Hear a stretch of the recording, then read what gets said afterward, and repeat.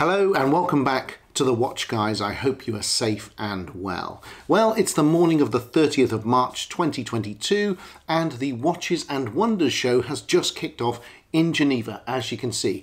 I'm here to bring you, who am I trying to kid?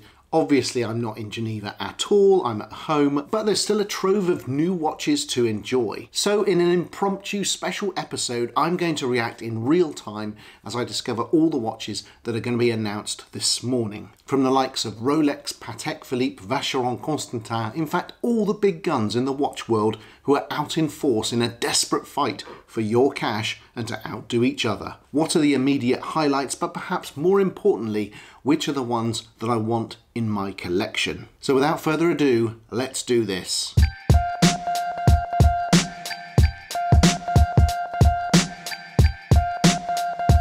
So here we are then, it's a new week and it's Watches and Wonders in Geneva, and it promises to be a smorgasbord of incredible delights from the watch industry's biggest brands. I'm pretty excited to see what new models we've got coming up, and obviously because I am a complete compulsive watch collector, then there may well be some pieces that we're going to see today that will find its way into my collection and therefore onto this channel fairly quickly. Therefore, we're going to go through each brand as it makes its announcement, and we're going to look through the models and also, if we can, try and catch up on perhaps some of the watches that have been discontinued, but that's going to be quite difficult because they do not point it out. Before we get started, a quick wristwatch check, and under the grey jumper this week I have Patek Philippe Grand Complication. This is a chronograph perpetual calendar and it's reference 5271. This is a 2020 watch in platinum. It weighs 135 grams, and as you can see, it features quite the most gorgeous black dial with diamond hour markers, and it also has baguette diamonds around the case. In terms of watches, it's a real statement piece. So now let's get straight into the new watch releases, and first up, of course, it's Rolex. Now, if you remember, Rolex kicked off with a teaser video talking about going up into the sky and skywards and all this sort of weird nonsense. There was a great deal of speculation about what Rolex was going to announce this year. Many people believed there was going to be a new Air King, and that's what the skywards referred to. And also many people thought there was going to be some kind of strange green black or green grey or green red sprite type watch. But judging by what's just come through on my screen this morning, I don't think anyone expected it to be a left-handed GMT-Master 2. But that is exactly what we've got. That cracks me up. As you can see here, what we've got is a GMT-Master 2 with a green GMT hand, a green and black ceramic bezel, but just look at it. For some unbelievable reason, Rolex has decided to move the crown and the date window and cyclops over to the left of the watch.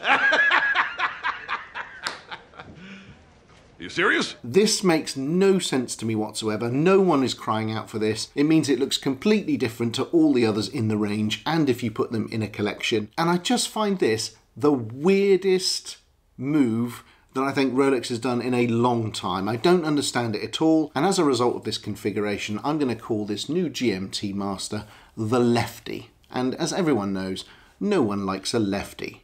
There's an argument that says if you wear your watch on your left wrist, which a lot of people do, then putting the crown on the left means that it doesn't sort of encroach or impact on your wrist when you flex it. I guess that is an argument, but then if that was the case, surely all the watches would do that.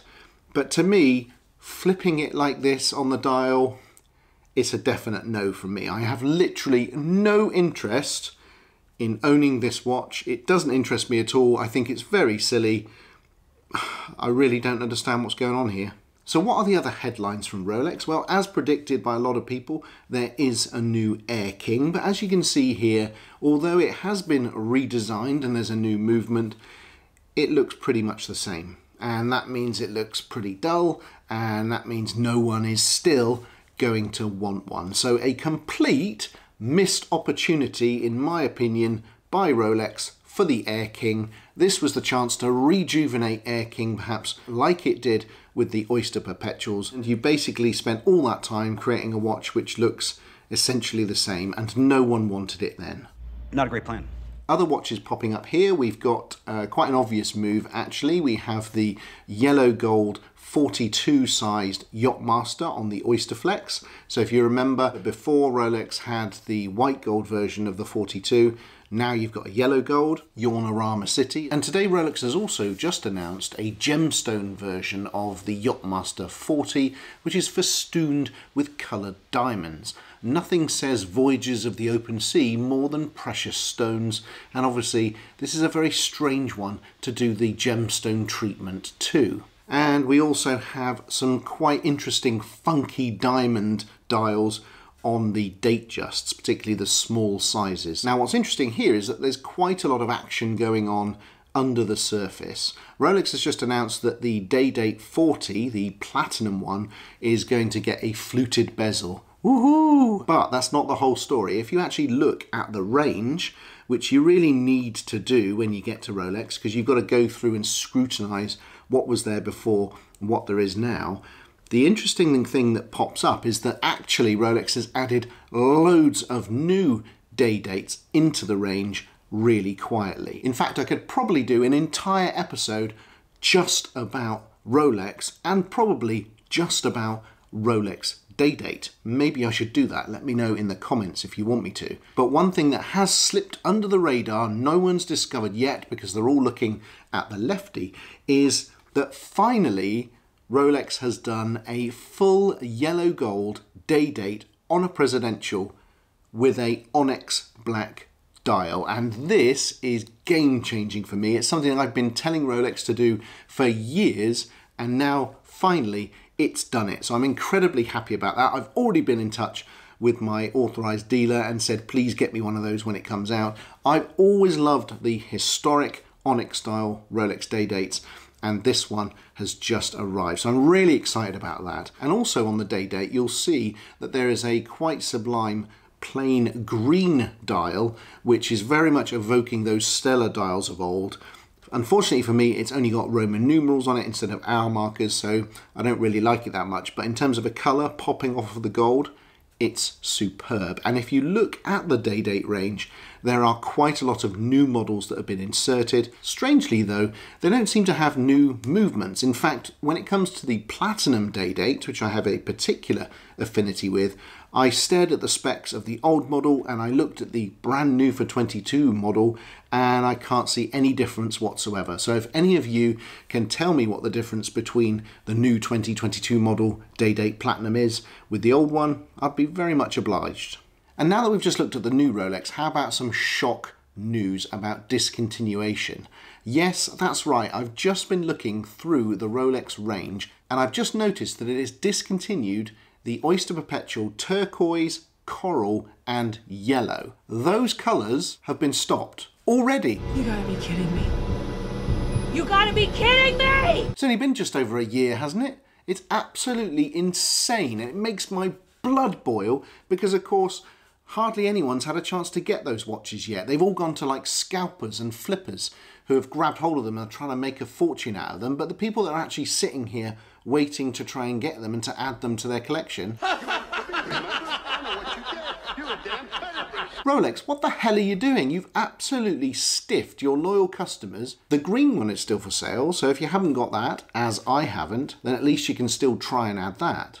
But the other ones, all gone already. The rumours are true, they weren't going to last that long. Thanks a bunch, Rolex. And now it's time to look at Patek Philippe. Of course, you know I'm a big Patek fan, and actually Patek has announced this morning 11 new watches. Some of them very interesting indeed. So let's just take a quick look. And as you can see there, right at the top, we've got this very strange new vintage feel that Patek has added to the 5326G and the 5226G. Now these two watches are very interesting because you've got this sort of almost burnt lava texture on the dial, you've got aged numerals, and you've also got that sort of Claude de Paris hobnail effect around the actual case. So Patek has put quite a lot of effort into this, you can tell, and created, I think, quite a harmonious vintage looking watch. It looks unlike anything else in Patek's range, and therefore I quite applaud that. Now we've got something interesting. If you remember, Patek discontinued the salmon dial grand complication, but here we are back again with two new salmon dials at a much lower price point. You've got the 5320G, which is the perpetual calendar, and you've also got the 5172G, which is the chronograph, but perhaps a bit of a kick in the teeth if you own the original. Also from Patek, we've got two new green dial watches, as if we couldn't get more of those. In this case, you've got the 5270P, which is of course the spiritual successor to the 5170P that I've got. And you've also got the 5205R, which is rose gold, but then with a green tinged dial, and that one really does look super classy. Patek has also brought out three new world timers. So the first one, the 5231G, is a white gold version of the rose gold previous enamel dial world time. And looky what we've got here. We've got the 5230P, which is the replacement for the white gold blue dial world timer that was discontinued earlier, and if you remember, that's the one that got away for me. I was hoping to get one, but unfortunately I didn't. So now Patek has brought out the platinum version with a dial that actually I don't like quite as much. But Patek always pulls out the stops and brings out the big daddies, and this year is no exception, because what we have here, ladies and gentlemen, is the 5374 300p platinum minute repeater perpetual calendar, and this is an absolute animal. It's one of those watches that only the super VIPs will ever see. You've got a beautiful blue dial, you've got diamonds all over the place. You've also got an incredible minute repeater with cathedral gongs, and if that wasn't enough, it looks like there's sapphire hour markers. I mean, wow. Not something I'm interested in, I have to say, but as a piece of haute horology, wow, wow, wow. And now something's just appeared that I didn't expect at all, but I think it may well be my favourite of all the watches discussed today. Vacheron Constantin have just announced a brand new version of the historic 222 in full yellow gold. And as you can see, this is stunning. It's a super thin watch, it's effortlessly elegant, it's a tribute to that 1977 original, and it ties in with the 222nd anniversary of Le Grand Maison. And it's a new 37mm 18 karat yellow gold watch featuring the in-house caliber self-winding 2455/2 movement. This, my friends, is the one I have to own. It is absolutely fantastic. Just look at it. And this, if I can wangle it somehow, Ed, if I can somehow get it, this will be the second Vacheron Constantin that I own, and my goodness, would I be a proud owner of this one. So yeah, look out for this, folks. This is stunning. I've not really seen it reported about too much, but this is big news. I actually was trying to get an original 222 in my early watch collecting days. Never quite got round to it, but woo, yeah, yes please, yes please. Now it may come a bit of a surprise to you, but I've sort of fallen out of love a bit with Tudor recently. A lot of its releases over the last few years I've not really been that excited about. I didn't really like that experimental one. I wasn't a big fan of those last chronographs, and I have to say I wasn't that interested about what Tudor was going to do this year. However, one does stand out, and it's this. This is the Black Bay Pro. It's a 39mm steel watch. It's got an in-house GMT movement, and as you can see, it looks almost identical to the Steve McQueen Rolex Explorer. It looks pretty good on either the steel bracelet, the fabric strap, or the NATO. And although I don't think I'm actually going to get one, nice work, Tudor. Just had news of this in from Oris. Now, Oris is a manufacturer that I really enjoy, and they're great people to deal with. And it has just announced the ProPilot X Caliber 400. It comes in a super vivid salmon color, a dark blue, and a really super cool octofinicimal baiting grey silver dial. They are really nice actually, all in titanium. They're 39mm, and this is really taking on sports watches head on. So this to me is very much Oris looking to the future, and I think they look really super good. I've been a bit quiet for the last year or so with Grand Seiko, which is a brand that I own many watches of. There just seems to be a constant barrage of special editions and new variants. It's difficult to keep track. However, 2 Grand Seikos have been announced just a few minutes ago, and they are incredible. I bet they're going to be super expensive. I don't think there's any details of that yet, but let's have a quick look at them. You've got, first of all, the Kodo Constant Force Tourbillon. Kodo, of course, are those super powerful drummers, and this is an astounding looking open skeletal type Grand Seiko. I mean, just look at it. It's Grand Seiko's first mechanical complication. It's unfortunately limited to only 20 units, so the chances of you even seeing one of these watches is near impossible, let alone ever owning one.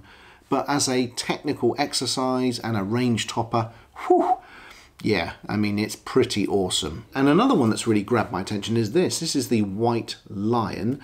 Again, sadly, it's limited to just 5 pieces, which is silly really, because it is a stunning looking thing.